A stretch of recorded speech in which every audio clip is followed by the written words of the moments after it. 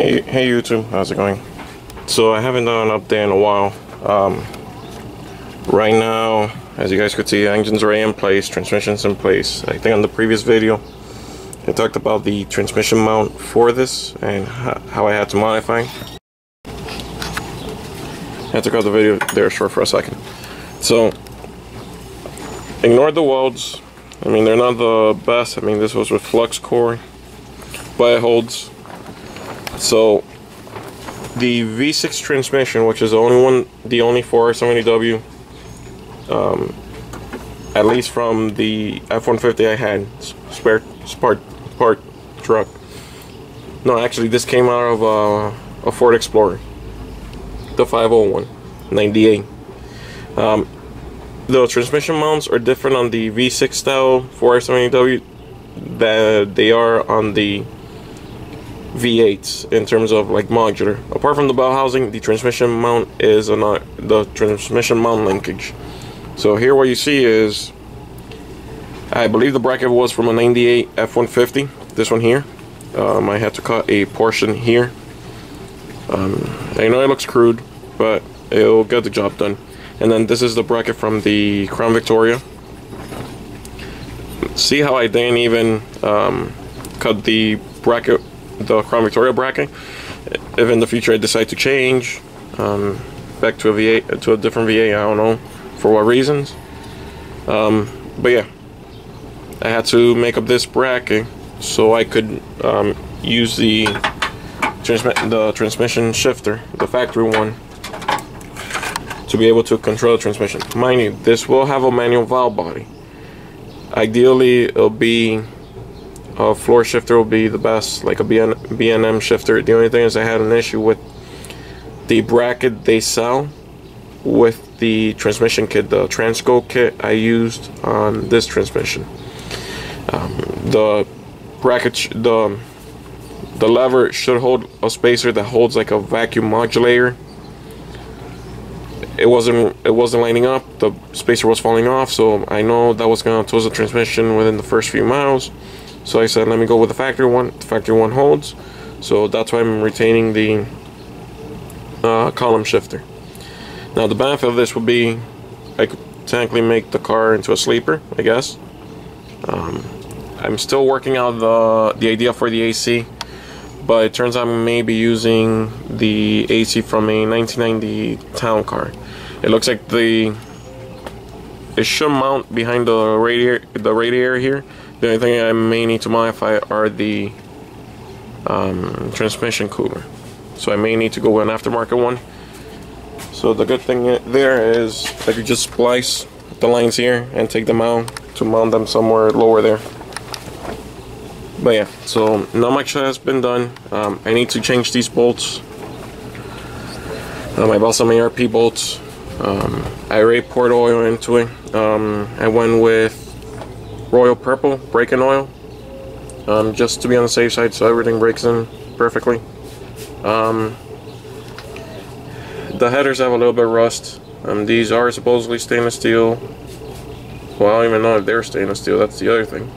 Probably not. Ford Motorsports. Ford Performance. So things I still need to do: intake vacuum lines. Need to put the distributor in time with the engine. I already have the wiring harness mostly complete, so it just falls and plugs in plain. Just missing the oxygen sensors connection, and kind of just have to finish up the harness to be able to turn over the engine. Still need to find a bolt for the water pump pulley. Still need to replace the power steering pump. Issue with it was apparently the one I bought does not come with the regulator here, so I have to remove this again.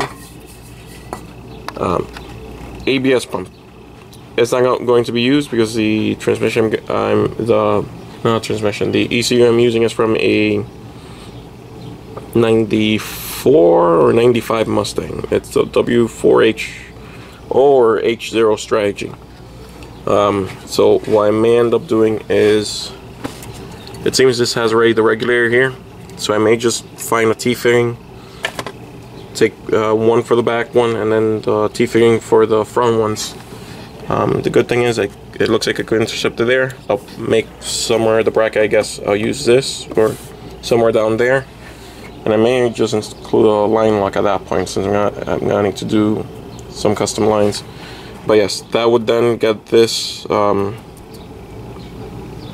this module out of the way. I'm not really interested in an ABS right now on this car. Now, in terms of the radiator hoses, I still need to figure out what I'm gonna do for the lower one. But for the top one, I had to use a Lincoln Mark 7. A portion of it. Kind of have to put it here. I need to turn this around to do, I guess, like a boggle somewhere here for over the coolant tank. And then this one's from a 04 Focus I had laying around. I am gonna buy a new one just in case. But as you can see, for me it seems like it's a perfect fit. And then I just have to do a support from here to, I guess, the radiator. I could probably use one of these holes with a bolt, and then a clamp here. That way it's not moving around. I still need to buy an electric radiator fan. I wanted to use a mechanical one, but seeing how the line's gonna be in the way, and it's just gonna be probably more efficient to just use a radiator, electric radiator fan.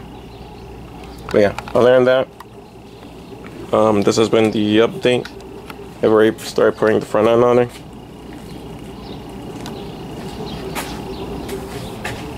But yeah, I was able to. This was an issue because I had to modify a wrench, a 10mm wrench, kind of solder a core extension to be able to hammer this in place and not damage it. And I had to trim it down a little bit here, and you can see. So the bolt it actually fit between the header and the bolt.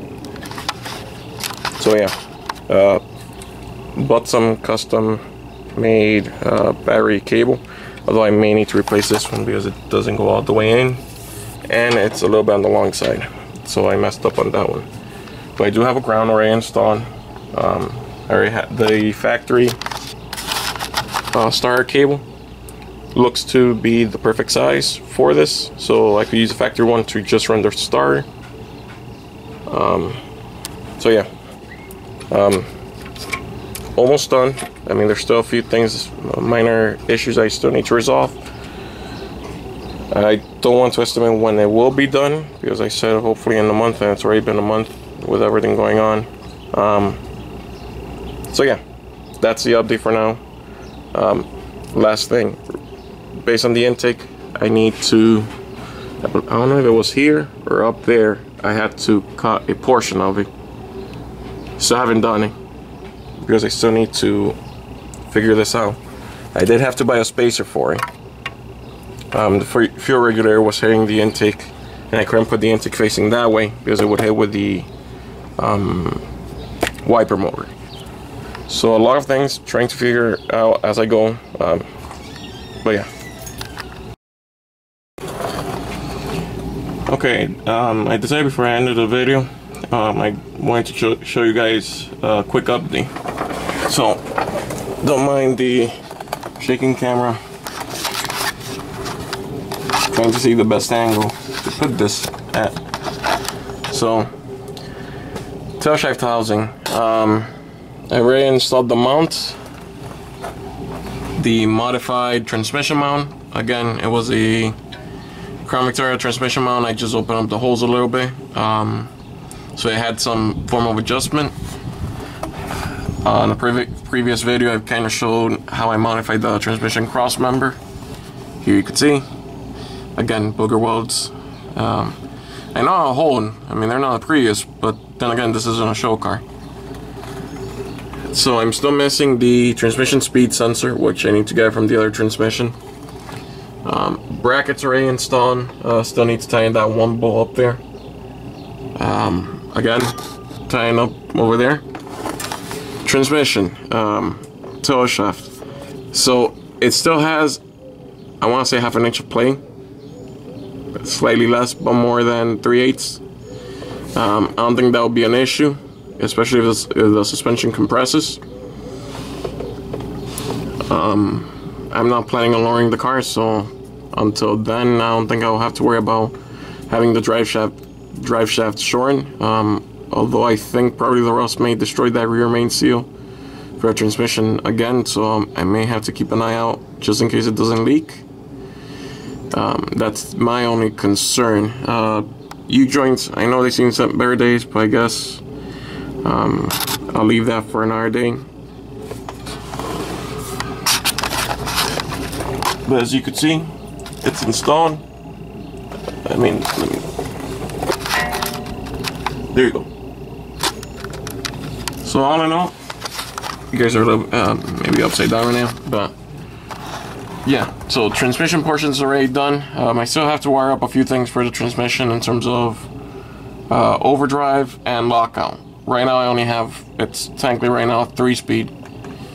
If you think about the way how the transmission works, so I still need to go through the kit, need to take out a harness. It's just providing 12 volts really and 2 switches, and then I still need to do the exhaust to me up here and there, and install the O2 sensors for the ECU and for the wideband.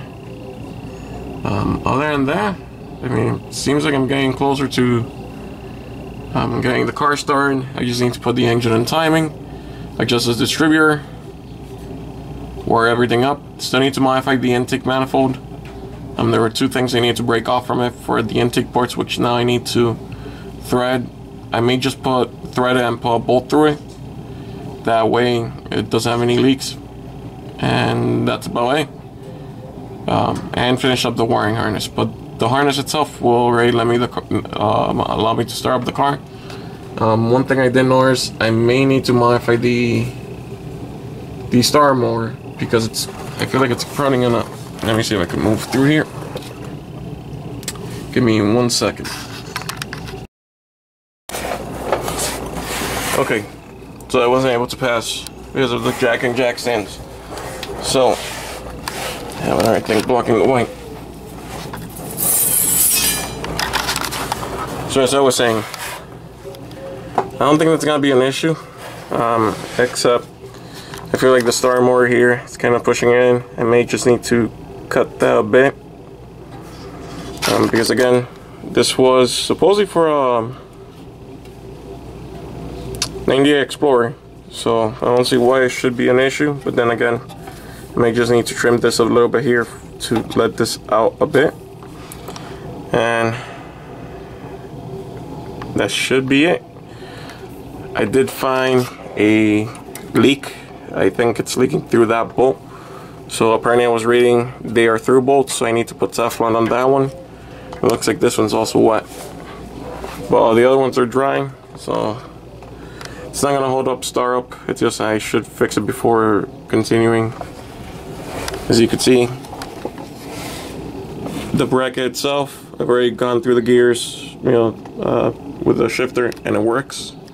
I still need to tighten that one bolt. It was slightly long, so I may just put some washers or not. Call it a day.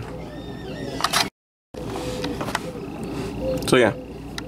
So right now I'm missing exhaust, wiring, ignition, intake, and coolant. And the next thing I need to find is going from here to here, which I may need to find a hose here, an adapter, and then take it all the way, probably right through here, so it's away from the engine, and eventually afterwards the radiator fan. But yeah, getting close to it. So hopefully I should have a few more updates next week. If not, it's how it goes between work, school, and all of that. So yeah, like, subscribe, comment if you have any suggestions. But yeah, 5-volt conversion 302 on a 2000 Crown Victoria.